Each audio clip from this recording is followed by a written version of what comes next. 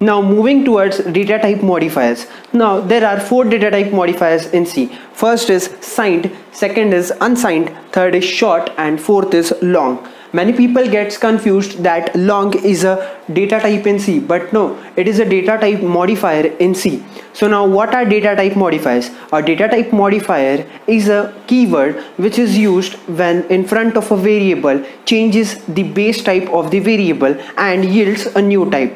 Now what does this means is basically it changes the range of the variable. Now if the range of the variable is changed, the size or the storage of the variable will also change. Now let's learn this data type modifiers one by one. The first data type modifier is signed. Now when you use signed in front of a variable, the range of the variable is from negative maximum limit through 0 to some positive maximum limit. Now mostly the variable is of type integer or character. Now let's take an example. Here I have a signed variable, let's say int, signed int I is equal to 20. So here I has value 20 in it. Now I is of type integer, so the size of the integer is 4 bytes. And what is the range of the integer is from minus 2 raised to 31 to 2 raised to 31 minus 1.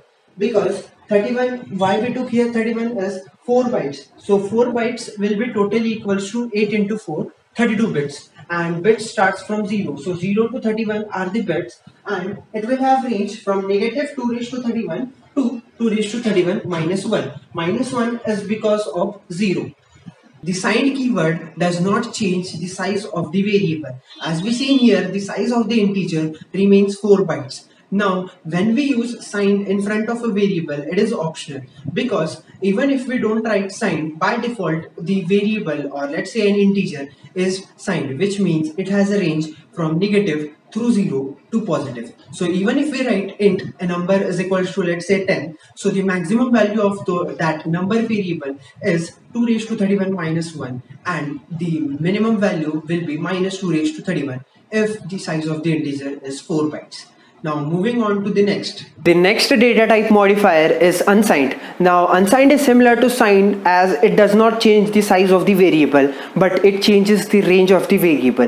Let's say I have to find out square of any number, and I'll take that number as an input. So we know square of any number is positive. Square of 5 is 25, and square of minus 5 is also 25. So if I use signed integer here, then the range of it will be minus 2 raised to 31 to 2 raised to 31 minus 1.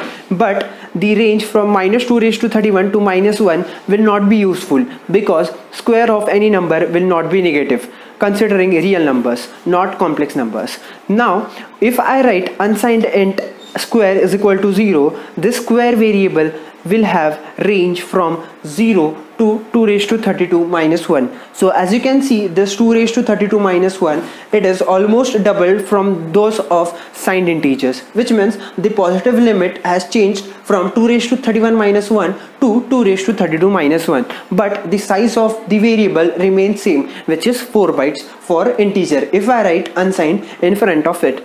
Now both this unsigned and signed data type modifiers does not change the size of the variable, but it only changes the range. Signed is optional, but unsigned is compulsory if you have to make a variable unsigned. Now we will see what change signed and unsigned keyword makes to a variable so that the range of the variable changes. We know integer has 4 bytes, which is equals to 32 bits. So 32 bits are needed to store an integer value. Integer value is stored in this bits in binary format. Let's say I have a number, let's say 5, and the 5 number is stored here as 0, let's say 1, 0 and 1. This is 4 plus 0 plus 1, which is 5. Because this is 2 raised to 0, 2 raised to 1, 2 raised to 2. So 2 square is 4, which is 1, plus 2 raised to 0 is 1. So 4 plus 1, 5. So in this manner, integer is stored. Now the integer is stored up to this second last bit, which is the 30th bit. The 31st bit is used for distinguisher, which means if the 31st bit is 1, we know the integer value is negative, and when this bit is 0, the integer value is positive. When we store minus 5 into it, the value will be 1, 1, and the last bit will be 1. If we store positive 5, this value will be 0 and this will be 1, 0, 1. So when we do not use any data type modifier, we know automatically it is by default signed. So signed changes this last bit to 0 or 1 depending on whether the number is positive or negative. But if we write unsigned, what change it makes is it removes this bit as a distinguisher and it allows the value of the integer to store from 0 to 31st bit, so that this bit, which is the last bit, will not act as a distinguisher, but it will act to store the value of the integer up to this range. So for that our range changes from 0 to 2 raised to 32 minus 1. So thus using signed and unsigned we can change the range of an integer. Now let's move on to the next data type modifiers, in which the size of the variable will be changed. The next data type modifier is short. Now using this data type modifier we can change the size of the variable. So for example, when short is used with int, it changes the size of the int to 2 bytes. We know size of the int is 4 bytes or 8 bytes depending on the OS, whether it is 32-bit or 64-bit. But using short int, it changes all to 2 bytes. Whether the int had earlier 4 bytes or 8 bytes, it will always change to 2 bytes when we write short in front of it. So short,